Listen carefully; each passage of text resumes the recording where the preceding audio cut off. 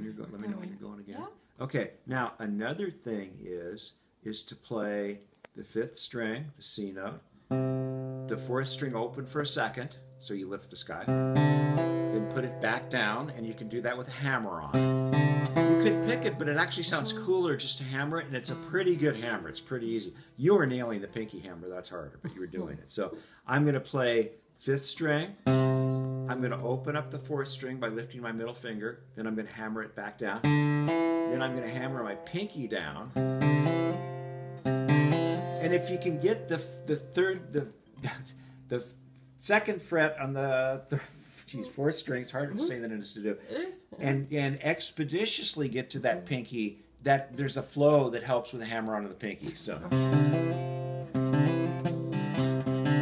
And the next thing is open third string. And that's the beginning of Whiskey Before Breakfast. And that's...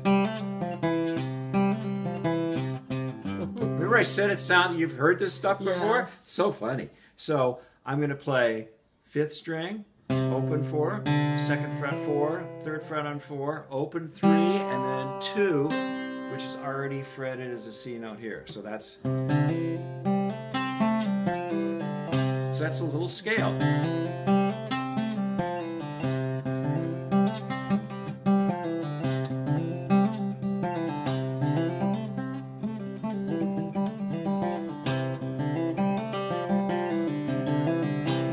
Improvise with those and just play with them.